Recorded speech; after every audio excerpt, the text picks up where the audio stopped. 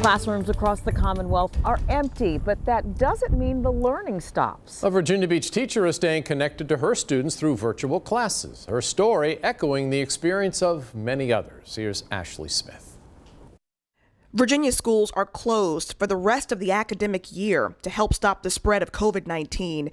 It's a challenging time for many students and parents, but also working to adjust are teachers. I'm extremely close with all of my students, and our relationship means the world to me. And so they're the reason why I do what I do. Ericka Ricks is the director of dance at Cape Henry Collegiate in Virginia Beach. It's one of the schools that has gone virtual with classes. Our head of the school, Dr. Chris Guerin, and our entire administrative staff have been so amazing and so passionate, and they have really helped us to stay motivated and helping us stay positive and on track. And so they have really wanted us to emphasize the value of the kids staying connected and to have some type of normalcy. It's a change of pace for teachers like Ricks, but she says the structure is working well for her students. It's also allowed her to get even more creative with her lesson plans. As a dance teacher, I really want them to stay in tune with their creativity. So I've been trying to assign things like choreography workshops so that the older dancers can perform for each other on Zoom.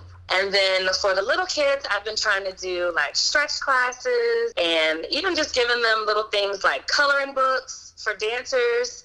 And then we're also going to start doing some storytelling yoga. And at the end of each class, Ricks leaves time to chat with her kids about how they feel. She says it's important to help alleviate students' anxiety during this uncertain time. They've really tried to explain to me how they're feeling, and I try to just be a listening ear because I know a kid doesn't always like to talk to their parent. We're just trying to provide them with as much opportunity to be able to talk to us one-on-one or even in a group setting. Ricks says this is a chance for teachers to model resilience and healthy responses to stress for their students. While they may be physically distant, they can remain emotionally connected. As long as we stay calm and we tell them, they might ask us questions and we might not know the answer to it.